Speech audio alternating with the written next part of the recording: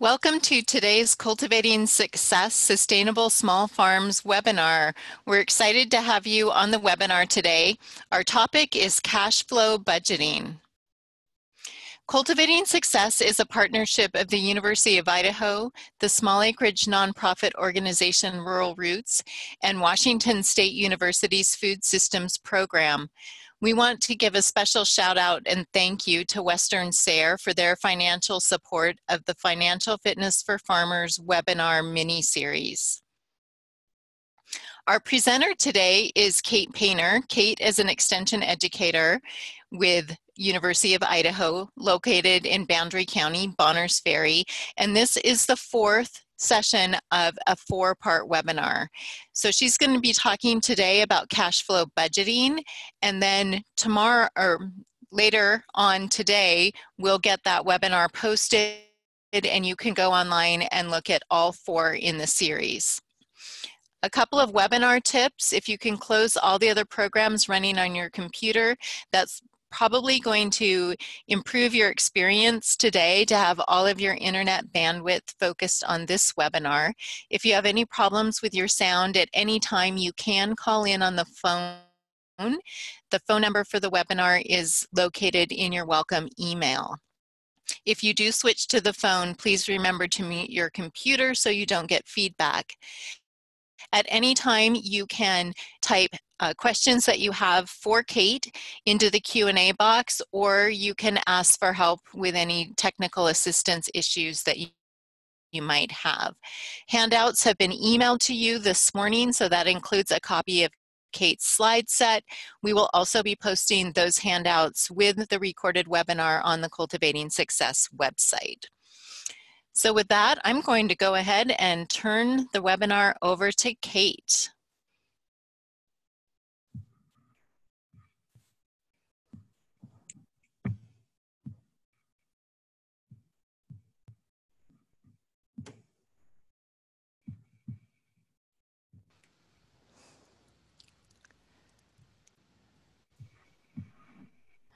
Can you hear me? Great.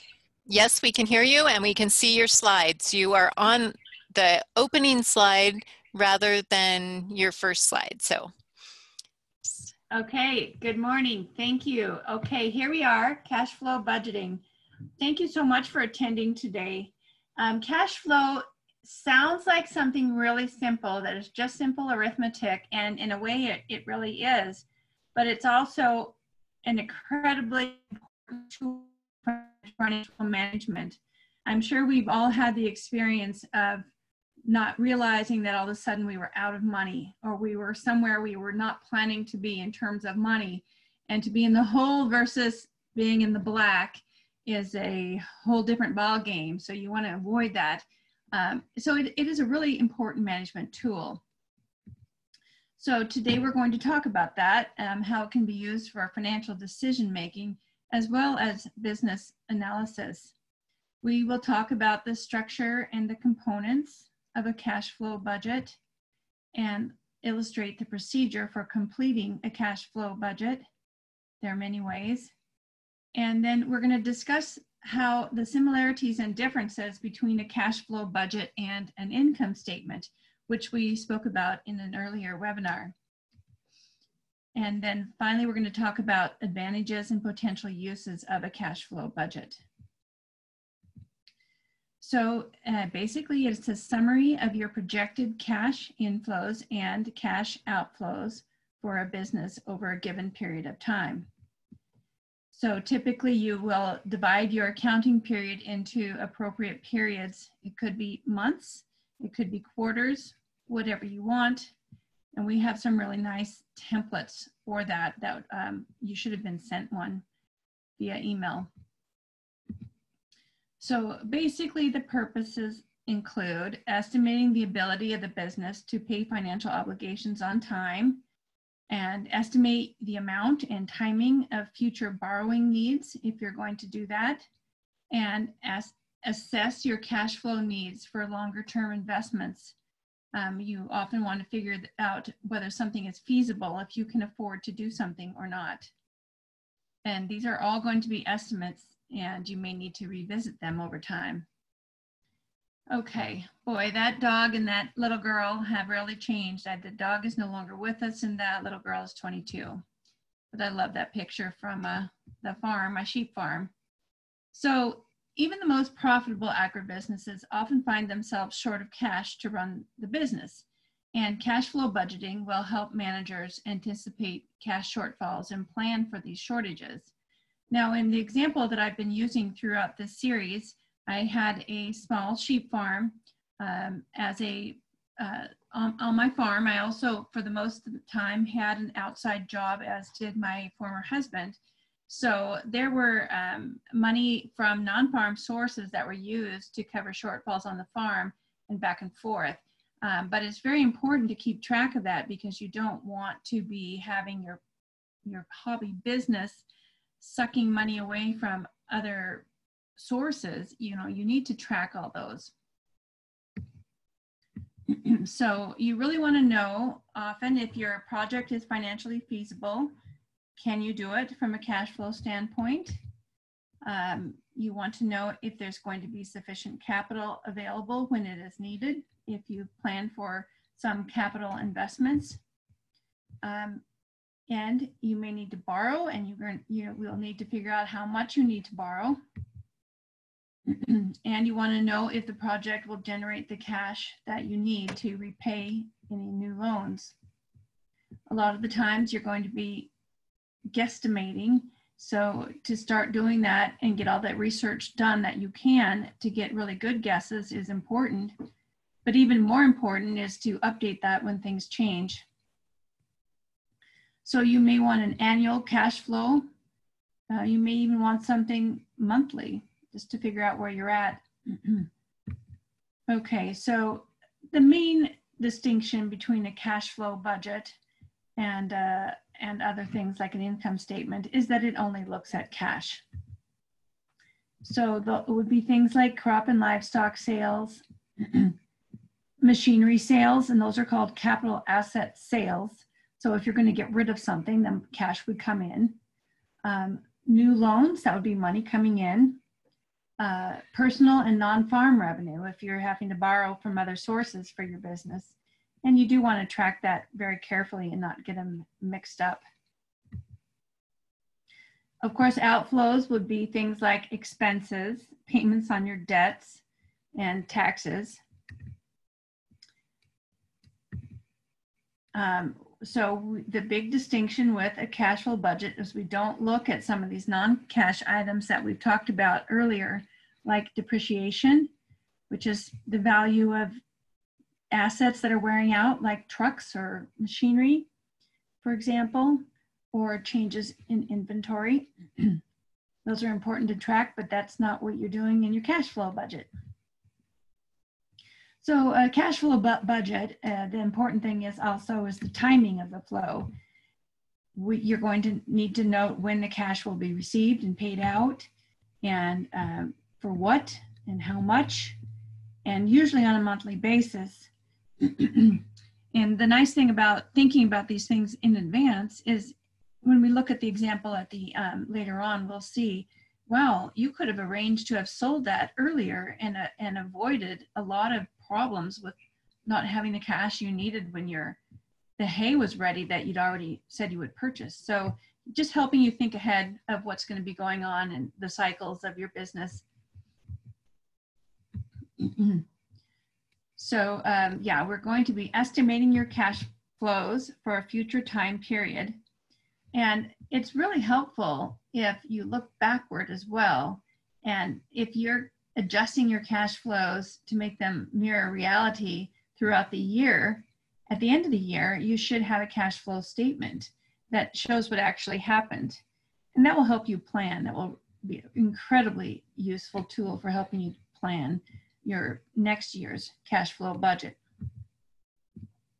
So yeah, very advantageous to do both. And if you're doing a good job of your current cash flow budget, you'll automatically have a cash flow statement at the end of the period. Okay, so this is a standard cash flow budget. If you start looking around and Googling for templates that fit what you want, you'll realize there's a little bit of, you'll have to look carefully to kind of see what they're all doing and where the formulas are, because typically they're adding and subtracting the columns and doing things automatically for you, which is nice, but you're going to have to kind of peer closely. So here we have beginning cash flow, cash balance, time period 1, and we have inflows, like we've already talked about, farm sales, capital sales, miscellaneous cash income, total cash inflow. Then we have outflows, expenses, capital purchases, miscellaneous expenses, and then we have a total cash outflow. So that's the summary in line 9. And then it's nice because here they say cash balance is line 5 minus line 9. And then it'll tell us how much we need to borrow. And if we've got loan repayments, we put that in there. And that gives us an ending cash balance and the debt outstanding. So if you know you have to borrow, but you don't want to borrow more than you need, it's good to do this. These days, we often have a line of credit, which simplifies it, but still you want to know how much is the total you might need to borrow for the maximum line of credit you need to apply for. And it's not good form to have to constantly go back and have that re-upped. You need to be a good manager and have a better idea, hopefully, of what you'll need. So steps for constructing a cash flow budget. It would be really great if you could do all these steps. You may not be able to, but it's still important to do a cash flow budget even if you don't have everything planned out.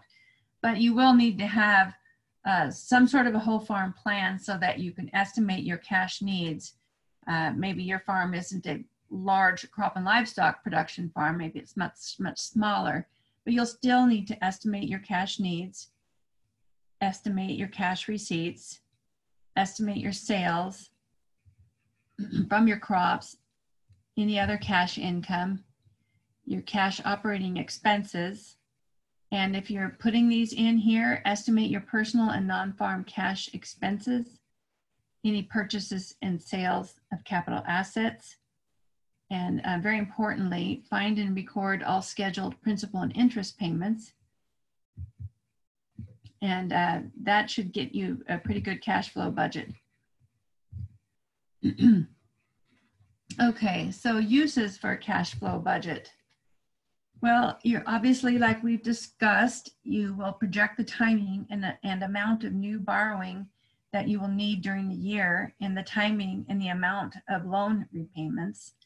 If you've got a good relationship with your banker, they're going to want you to be successful. And if you've planned in advance and ask in advance to reschedule a loan repayment to coincide or when you're going to have revenue, for example, it will look more like good management rather than a plea to delay a payment because you haven't thought through everything or things aren't going as planned. So definitely it will help with the borrowing and debt repayment plan to prevent excessive borrowing and save on interest expense. But very importantly, I think it is a way to look at perhaps rearranging purchases, maybe foregoing some purchases, and scheduling your debt repayments to coincide so when you have the money to pay for them.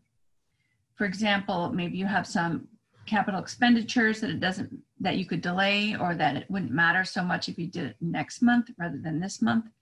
But maybe you have some other things that aren't so flexible. Insurance premiums are usually not flexible, but maybe when you're setting them up, you could think about when is a better time. So you can combine your business and personal finances. You may need to. Maybe you borrow from personal, which I used to do with my small farm, but you want to track that so that you can then repay. It was kind of my borrowing scheme. But if it's constantly bleeding your non-farm income, you better become aware of that. Maybe that's not really what you want to be doing. So really, it's going to help your lender. And if you've got this kind of information, again, it shows good management and good planning and having done your research. And it will help them maybe help you spot weaknesses and offer better financial advice. They may have some tools or flexibility that you don't know about. And if you can show them, this is an area where I'm having problems, or I have shortfalls here, they may have some ways to help you. So yeah, if you can plan ahead, you may find that you're going to get cash discounts for paying right when you buy something. You're going to be making your payments properly, not getting any late fees. It will really help with tax planning. And on a farm, you have the flexibility for tax planning that non-farm businesses do not. So if you time your purchases and your sales and your capital expenditures so that they fall into a different year, tax year, you can subtract them from taxable income. I didn't explain that very well, but farmers do this all the time. If they realize they've had a really good year, then they know that this is the year to buy before January 1st, fertilizer they're going to need, seed, feed, whatever, because they can subtract those expenses from that year and reduce their taxable income. And on the other hand, you can move things around from one year to the next for tax purposes. And that's just kind of a break that the IRS gives farmers. If you have a tax accountant or you have somebody you can consult with, it's usually a really good use of your money, unless you like to do that kind of research yourself. But tax planning is a very, very important use of your cash flow budget. So another thing that will help you, and this would be something that your banker could help you with too, is if you have an imbalance between your current and non-current debt.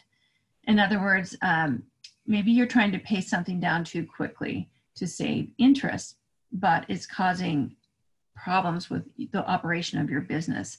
They may suggest, well, you could put that on a 5-year or a 7-year loan rather than a 3-year. That's what that statement means: too much current debt relative to non-current debt. If it's interfering with the operation of your business, then maybe that's something to consider.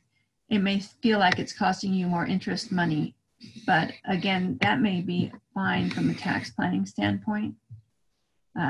There's so much profit management that is impacted by tax laws. So very worth your time to look into how you structure things and how that impacts your taxable income. Okay, monitoring actual cash flows. This is, of course, is always good advice, but hard to do when you're super busy. You want to be monitoring and controlling your cash flow throughout the year. In some ways today, we have a lot better tools than we did in the past. We can go online and look at our bank account all the time. But if you don't have time to do that, again, you need to at least have some sort of a structure where you're looking at and monitoring your cash flows. That way, you may catch something before it gets out of control. You realize, actually, it was funny. I was populating this exercise that we're going to talk about later, where I had tried to I had an income statement and then a statement of cash flows from my sheep farm. And I was taking that and putting it into an actual cash flow month by month. And what I realized was I had severely underestimated my expenses. I think I had, I was just like, this will be a good exercise. I ran that farm for so long. I have a pretty good idea of what I spent. I should have gone back and looked at my tax records, because I had severely underestimated my expenses when I thought about it on a monthly basis. It's like I spent a lot more than that on dog food every month. So anyway, you think you know something, you've done it a long time, but when you go down and you start diving into the details, you may find that you were wrong. So I definitely found that I was wrong when I was trying to make this example for the class. And definitely if I was going to make a better example, it would look quite a bit different. We often underestimate our expenses, at least I do. And it's easy to overestimate your revenue. And those are two such common mistakes. You're passionate about your business. You're optimistic, otherwise you wouldn't be doing it. But try to be conservative. Try to err on the side of underestimating your revenues and overestimating your expenses. That way you could be pleasantly surprised rather than in trouble. And doing that, monitoring your actual cash flows will really, really help you figure out what you should be doing when, and help you maybe not make those purchases that you shouldn't be making. You'll just be a lot happier and definitely more successful if you're carefully watching your business throughout the year. So, and as we talked about it, you can look back and kind of fine tune these as you go on. And then next year, you'll have a much better idea of what you should be putting in there. So here is a form for monitoring cash flows. And basically, it has your annual total of what you're going to put in there, your budget to date, and your actual to date. So you can see if you're ahead of schedule or behind as you go along. So you might even break this out on a month-to-month basis and then have another sheet where you've got your annual totals. Okay, I did in the previous, 2 years ago, we did a 2-hour class for each of these, and we're at 11:20. So I'm going to talk a little bit about a greenhouse example. There may be some of you on the webinar today who are interested in this. So this would be a really good idea to look through whether or not you can afford a greenhouse. You know that you will have a lot more to sell, but you'll have a lot more expenses. And the only way to truly try to tease this out is to start doing some research and put some numbers down. So if you're going to borrow some money for a greenhouse, you're going to want to look at your principal and interest payments, and as well as everything else. What we're trying to find out in this exercise is, will the investment generate enough additional cash income to meet the additional cash requirements? So basically that is looking at whether or not it's financially feasible. Financially feasible is really just looking at, does it cash flow? So if we borrow some money, we're going to be paying some back. We've got to add interest on top of that.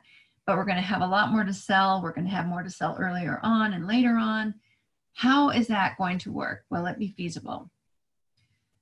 When they talk about economic feasibility or profitability, it's whether at the bottom line, the very end of it, will it have been a profitable decision? But when we're looking at financial feasibility, it's looking at whether you can cash flow this investment. So we're going to just go through this example and look at the cash inflows and the cash outflows. All right, so one of the main things about cash measuring and monitoring cash flows is you want to be able to meet your debt obligations in a timely manner without disrupting the operation of your business, without having to scramble and borrow from others. It's just a lot less stressful if you've got a handle on what's coming down the pike. Although you can't plan for everything, but this is an attempt to do your best. So this is a actual analysis for a greenhouse investment. It has a 15-year life, and it is going to have $30,000 worth at the end of that 15 years. Okay, so actually, I think the cost of the system itself is $90,000, not the irrigation system. The cash down payment is $30,000. So the capital borrowed is $60,000, and it's being borrowed for 3 years at 7%. It may well be the case that that's too optimistic, that loan should be a longer period of time.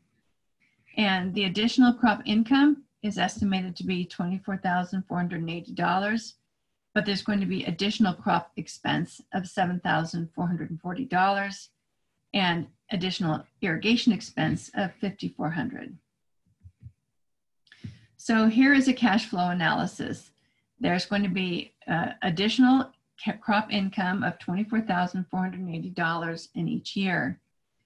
The cash outflows will be additional crop expenses of $7,440 each year, irrigation expense of $5,400 each year, and we're adding that 3 years of principal payments of $20,000 for the first 3 years, and then interest payments, which go down as the amount owing goes down each year.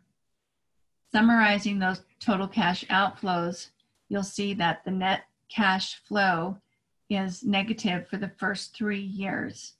By year 4, it is positive. So what do you think there? If you feel like, well, I've got enough money to cover that from other sources, I want to do it, I'll get the pain over quickly, that would be an option. On the other hand, if you do not, and you don't want to cause such stress for the first 3 years, you can see that you could do something longer, and that may be something you can do. So as I already stated, always watch for the impact on income taxes. A lot of people have small farms as well as off-farm jobs, and it may be that they use a loss generated by their farm to offset taxable income from their off-farm job. So these are things that are really worth looking at with a tax planner or just an accountant. We often will have cash flow shortages when we buy something like land or constructing new buildings and facilities, getting breeding stock, major equipment purchases. And it's interesting, sometimes when you analyze the sustainability of a business or a farm, it may occur to you that those managers are so risk averse that they are not doing things that would help them expand and become more profitable. Maybe bring on another partner, bring back somebody else who wants to farm with them. And if so, you have to, try to be flexible enough to think about, well, it's okay. If I want to grow, I'm going to have to go into debt. But you do need to plan. And it may well be that somebody in your operation is much more conservative and doesn't want to do something, and somebody else is the opposite. So this kind of analysis will help you work with others and plan out how you could grow or change your operation. Okay, so I'm going to conclude this section of kind of the lecture before we look at some examples, and also I want to have time for question and answers. So a cash flow budget is a summary of your estimated cash inflows and outflows for a given time period by sub-accounting periods, like a month. And you can include both farm and personal cash needs in a cash flow budget. Non-cash entries are not included. That is the main difference between a cash flow budget or statement and an income statement. So a cash flow budget will help you estimate your borrowing needs, your debt repayment capacity, and the timing of both. And it will also help you do a financial feasibility analysis of a proposed investment project.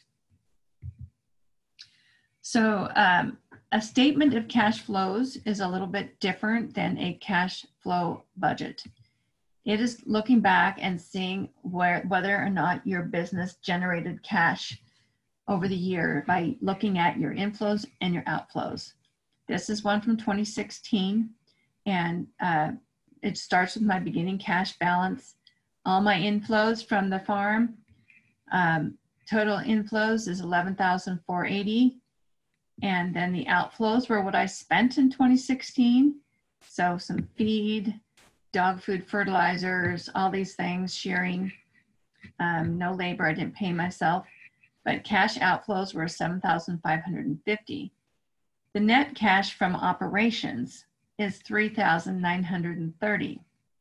But there are some other cash items that go into your cash flow statement. So capital purchases, in this case, a $1,200 trained border collie, worth every penny of that, believe me. And so then you subtract that and, well, let's see, we're gonna subtract that at the bottom. The net cash from investing is minus $1,200. And then cash flow from financing, a mortgage payment, machinery loan payments, those are all negative. In this case, I had off-farm wages of $18,526. So and this is not uncommon to mix off-farm and farm type cash flows. It may be just the way that you've decided to operate your business. And in my case, that was how I was doing it. And living expenses, I used about 10,000 of that. So that was a minus $10,000, but about 18,526 went into the farm. Net cash flow from financing is minus $1,530. And I'm totally fine with this because I'm making my mortgage payment on my farm, which also is my house. So you see things are kind of a mixture in farm and non-farm, not unheard of in many small farms. And so the net change in cash is minus $1,000. At the beginning, we had started with our cash on hand. So the net change in cash is minus 1,000, and my ending cash balance is $1,200. Let's just go back up. Beginning cash balance was $2,200. I sold quite a few things, $11,480. I bought a lot, and that was outflows of $7,550. I bought a border collie. I made mortgage payments throughout the year. I paid some machinery loan payments. I had some off-farm wages, and I took out a living or a draw. I spent about $10,000 for living, and net cash flow from financing is $1,530. Net change in cash. So if you track this, you will see how much you're putting in from your own off-farm wages, and just kind of at least separate the two so you have an idea of how you're doing. I mean, you may well have to invest in your farm. That may be really compelling and that's what you want to do, but it is really nice to have a handle on how much you're doing and how it's turning out. Okay, so a cash flow budget is going to look more like this. I do have an Excel version that you were sent a copy of that we'll look at in a minute. But basically it's month by month, your cash inflows. And this is from a planning perspective. So when am I going to sell my lambs? When are the fleece sales going to come in? When am I going to sell my cull ewes? They don't have to be sold in June. I'll know by May that they're not lambing. Or maybe I might as well wait and let them gain some more weight. I have lots of grass. Guard dog puppies, when do I plan to have a litter? When will that money come in? I should have a pretty good idea of when I need to buy things. When I went through and did this, I realized I had definitely underestimated my dog food expenses. We had 3 guardian dogs and 2 border collies, and I spent more than $50 a month on dog food, especially in the winter. Veterinary expense, $200, that was probably low. So just trying to guesstimate, and then when you go back and you actually look at your expenses, it may be eye-opening. Okay, so the cash flow budget, I'm just showing you pieces of the spreadsheet because it may well be hard to see the numbers on the screen. It has the section for cash inflows on the top and the period of time, and it does the addition and math for you and just allows you to play around without having to do the math. And then at the bottom of each month, it's got your net cash flow, and you can put your cash balance is starting $2,200, and you can see it takes the net cash flow, which is the inflows minus the outflows, and it adds the cash balance of $2,200 and gets your cumulative net cash flow, which then is the starting point for the next month. And you can see that it's a negative cash flow for February, March, April, and May. And so you're either going to have to be investing with off-farm income or switch things around or something. But just to be aware that it's adding up as time goes on is really important. So I'm just going to summarize this and then we'll look at the Excel. So your cash flow statement is created from past transactions, and you got a statement of cash flows, just a 2-page, or maybe it's a 1-page PDF from 2016 in your handouts. And I use my income statement to inform my cash flow statement. But I really think that when I was doing an income statement kind of off the top of my head, it wasn't very accurate, because when I did my cash flow statement and separated it out month by month, it seemed like I had underestimated some expenses. So it's really important, if you can help, and to do a monthly cash flow budget, to really look at your flows in and out over the year. There are many, many resources that will help you do this. Like I said at the beginning, it is a simple task, but super important from a management perspective. So at this point, before we've totally forgotten what we're doing, I'm gonna stop this share and go to my Excel file.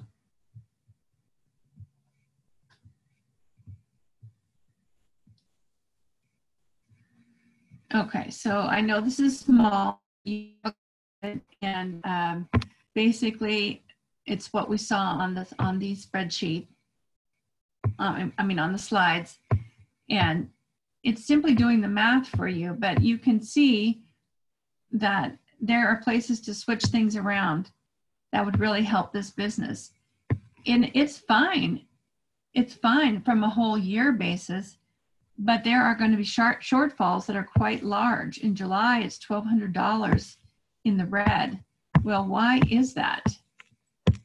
Is that because that's when you have to buy your hay? Yes, it is. $1,000 for hay in July and $500 in August. Well, it looks like you better plan ahead and have more money in the bank.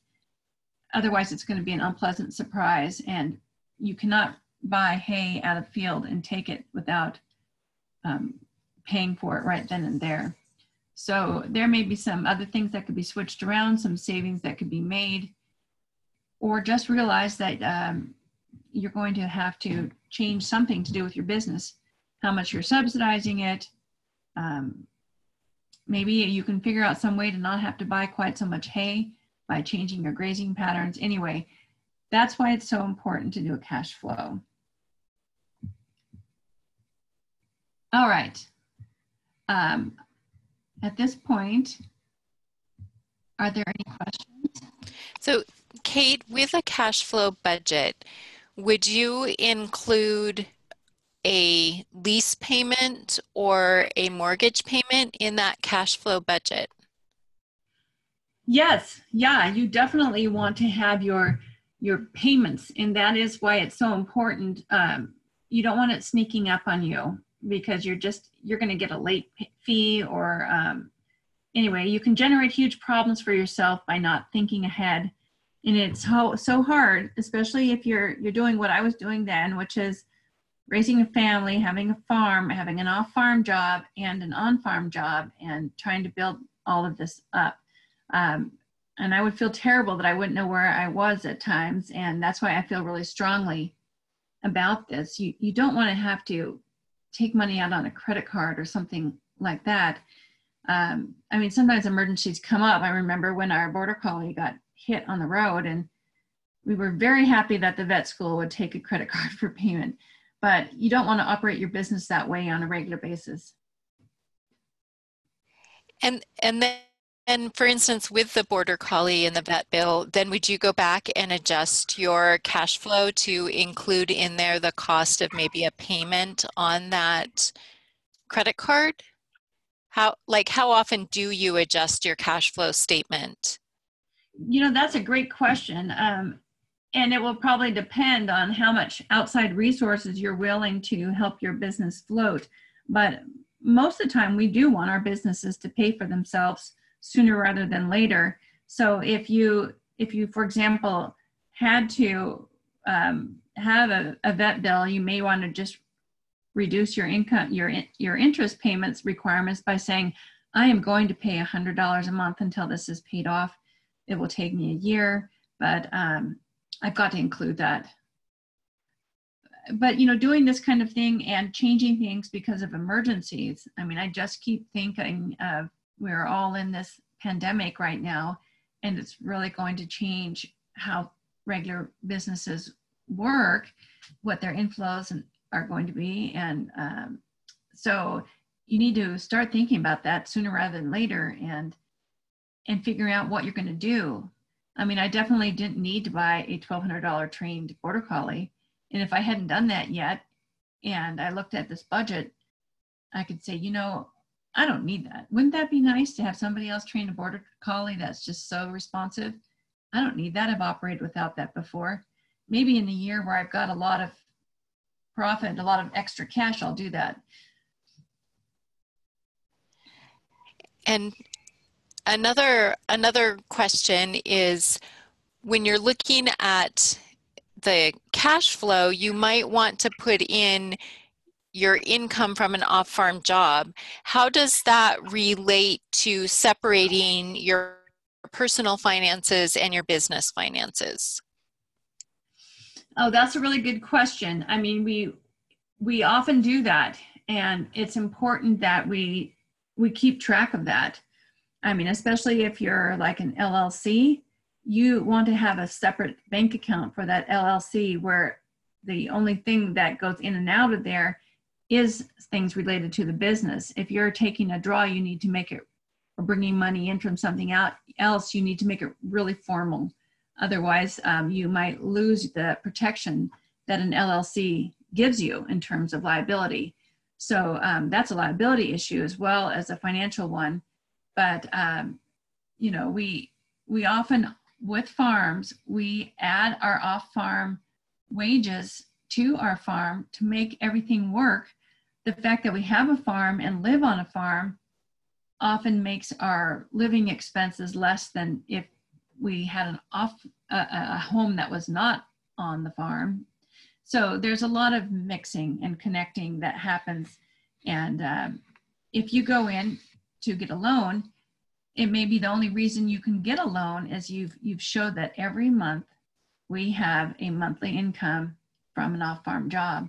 So it's especially nice with like Quicken or some other accounting software where you can have things coded and you can easily see how they are summarized and get reports. So I suggest that you might want to look into things like that. But if you've got it carefully outlined in your budget that this is off-farm income and it's mixed, just kind of the way we had it in the slides here, it is not uncommon. It's not really frowned upon on small farms because there is so much mixing. Okay, thank you. One final question is, looking at the overall financial fitness for farming series, if someone is starting with this cash flow webinar, how do you suggest they go back and access the other series and kind of make sense of the 4 key financial statements that you've discussed in this series? Oh, that's a really good question. You know, I think you could almost start with cash flow because it's going to maybe answer some really important questions about financial feasibility for your farm. The way I do budgets and the way that really you could start with any enterprise is just like I'll interview a farmer and we'll start with his story. Okay, what do you do first? So let's say I'm interviewing a wheat farmer. Start from you finished, you're done with last season. What do you do first?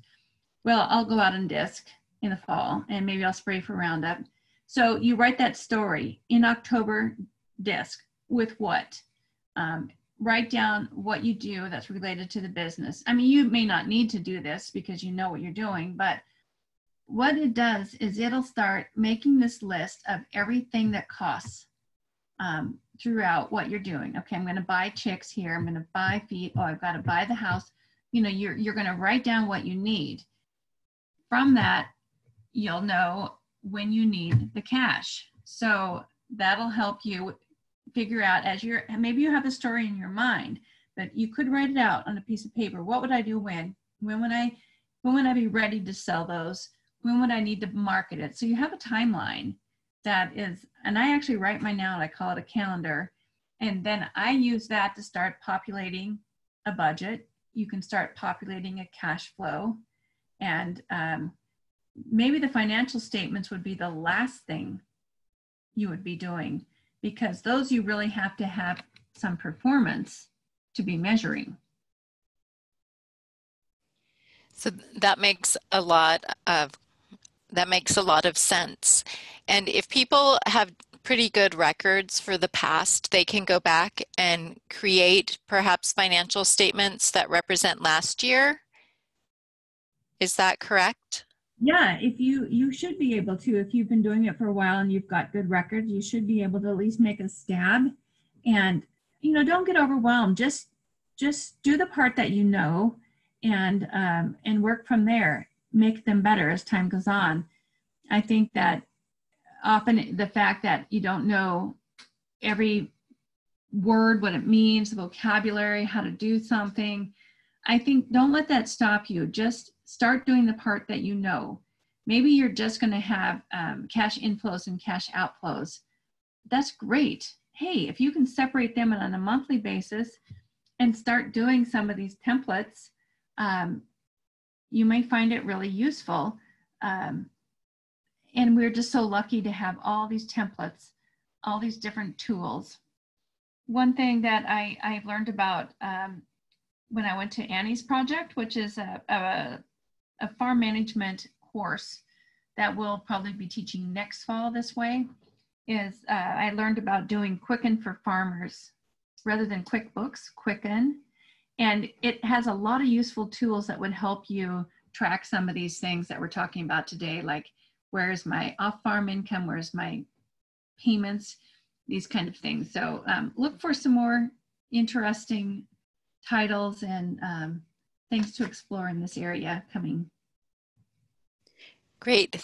Thank you, Kate. And that does remind me that we do have a recorded webinar on the differences between Quicken and QuickBooks for farmers in the Cultivating Success website.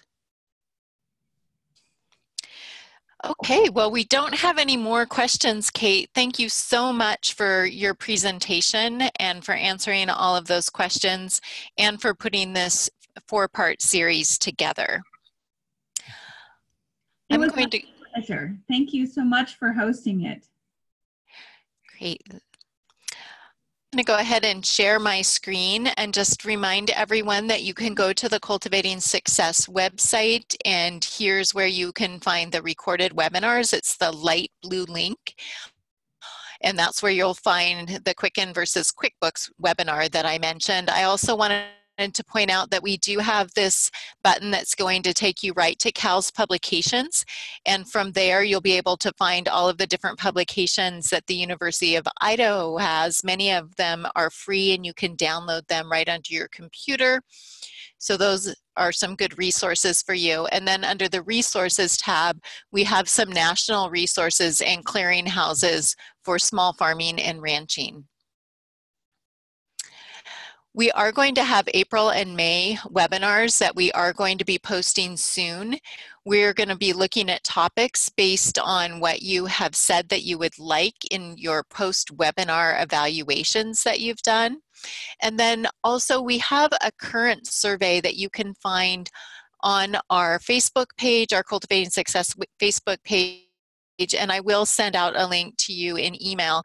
And we're trying to find out what are some of your immediate needs and how you're being affected by the coronavirus. So perhaps yourself as a farmer or others in your community are being affected. And we're meeting tomorrow actually to talk as Extension how we can put programming together to meet your needs. So we'll be getting that information out to you, but if you have a moment and can take our survey today, that will be extremely helpful. When I close the webinar in your browser, you'll automatically have launched this survey regarding today's webinar on cash flow budgeting. We'd appreciate your taking some time to complete that survey. There you'll also have an opportunity to tell us what other options you would like us to cover. If you haven't already signed up for our bi-monthly newsletter, please do that. You can do that on our website at cultivatingsuccess.org. In addition to sending our bi-monthly newsletter with the coronavirus, we are also sending out some high priority programs or resources as they become available. So it's a great way to stay in touch. At any time, you can email Kate and ask questions about the financial statements, or email myself, Colette D. Phelps, and at info@cultivatingsuccess.org. With that, thank you very much for joining us today, and have a great rest of your afternoon.